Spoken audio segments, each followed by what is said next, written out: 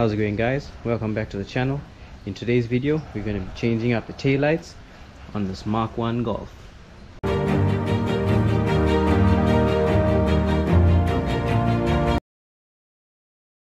Now the only tools you're going to need for this is a ratchet, a small number 8 socket and a long number 8 socket. Now as you can see from this new tail light, there's 1, 2, 3, 4, 5 nuts that we got to undo on the car to get it out. Alright, so first up you're going to loosen, take off this plug. So you just pull up and then pull down. Then you want to take out your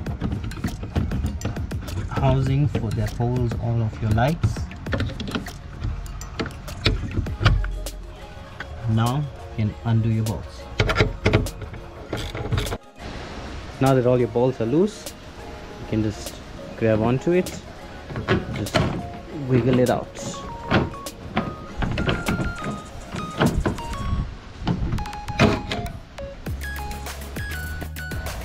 Now there are these two brackets, holder clips sort of things. One fits here, one fits on there. The one that does fit on there is not really needed. It's supposed to be holding a wiring harness, so you don't need to put that on. But this one here that fits in the center, it's sort of like a holder, so it doesn't slide off when you're putting it on. Now there is this rubber seal here that I've taken out from the old tail light, and you can add it because there is a space for it.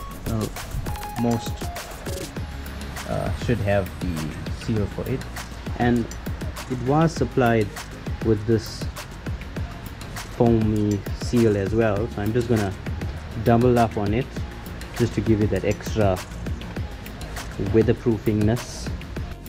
Now all you do is just take it, position the clip part in properly and try to line it up as best as you can with one hand that I'm trying to do. Now I needed 2 hands for this, so now it's in, and as you can see, this clip is actually doing its job. It's not falling off. So now we just need to do up all the nuts and put the lights back in. Okay. Now that you've buttoned up all around, take your plates, push it back in. So you hear the clicks, and get your plug.